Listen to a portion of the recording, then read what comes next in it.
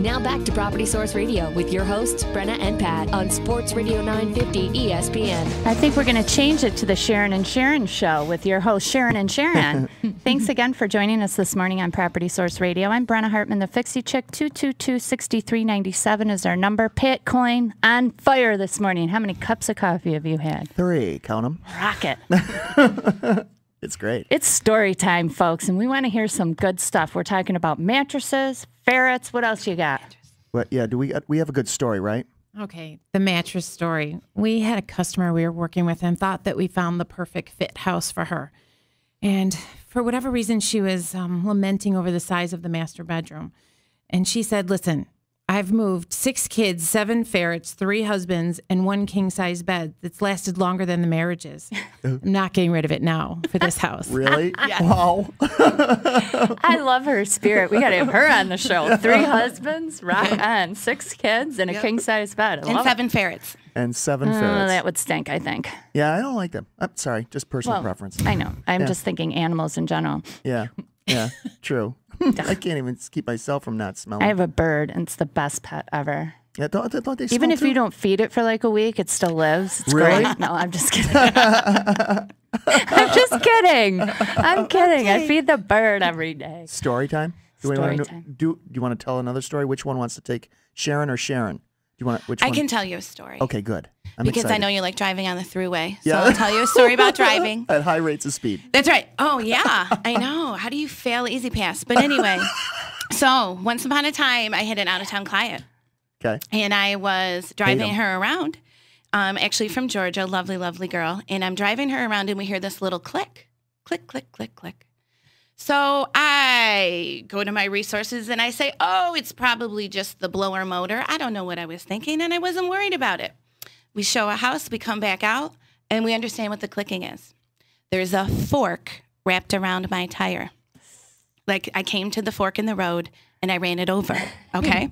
Really? Yes. Really? But don't worry, because the driver's ed all came back to me, and I'm like, if you run over a nail, you keep the nail in. So I said, I will keep the fork in. I said, we will be fine. This is what the manual says. This is what we're going to do.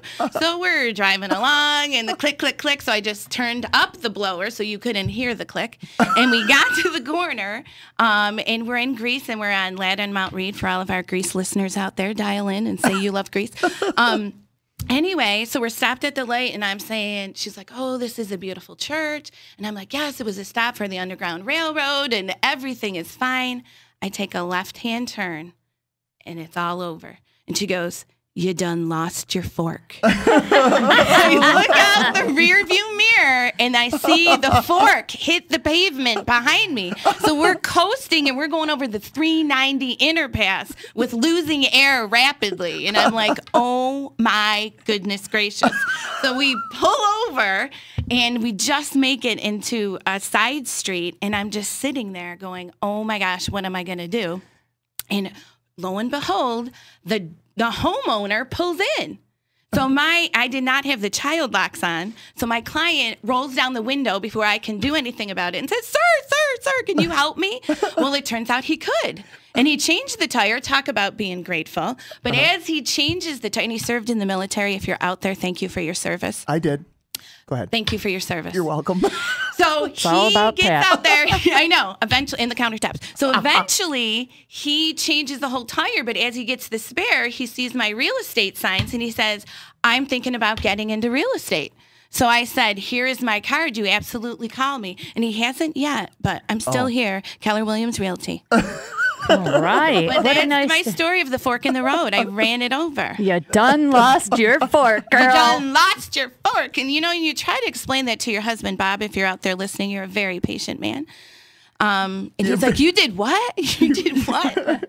Yeah, see, those stories are kind of like, you can't make that up. You just can't make up a story like that. You can't. Yeah, my brother and I had a house together years ago, and I used to come home and tell him these crazy stories, much like I never had the fork thing, but many of these weird stories. And he would say, you can't make this crap up. You got to be telling the truth. Because, you doubt it, you come home and you got to just tell somebody about the crazy stories, right? Absolutely. That's a true story.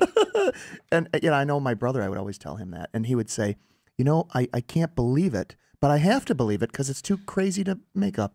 Yeah, it wraps right around the tire. I'm here to tell you. And so that whole nail thing, it might work with a nail, but not with a fork. So don't try this at home. Do you know if it was stainless steel or if it was silver? Because you could have stopped if it was silver. And picked it up. I don't know. You know? I'm Picked not it up. sure. Pat Okay. would have picked it up and tried Yeah. to sell it on the CL. Yeah. So, what is the craziest question you've ever been asked as a realtor by a potential client? We had another realtor's customer actually call our office and ask if we could let them know what the sales tax was going to be on the purchase of their house. Cool. Did you tell them a lot? Yeah, Write a separate check to Sharon. yeah, that's right. Sharon's vacation fund. Oh, boy. That's a good one. Cool. So, let me ask you this. We've got a few more minutes left in our show this morning. It's been, again, just great having you here. Can you tell us a little bit more about how people can get a hold of you other than going to PropertySourceRadio.com and clicking on our blog, and you can find Sharon's website right there. Maybe you could give out your numbers and any other information that our listeners need to know. Sure. Sharon Quarter at Keller Williams Realty, 362-8999, or my website, SharonQ.com.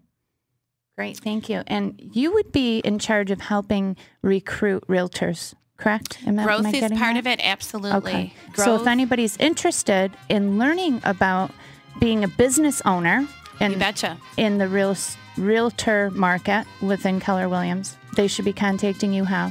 362-8956. I love it. Thank you. Thanks again so much for joining us this morning. Thank you. We promise we'll be back next week, right, Pat? With I'm more gonna be. crazy stories. Amen. Maybe we'll have a crazy story about our get-together tonight, our little Ooh. family picnic. Good. I like it. Sound good to you? Yeah. All Have right. a good day. In the middle of the week, make sure you go to the PropertySourceRadio.com website where you can find home improvement directory, real estate information, rentals, and of course, you can email Pat or I any ideas you have for an upcoming show or questions you might want us to cover on the show. Have a great week.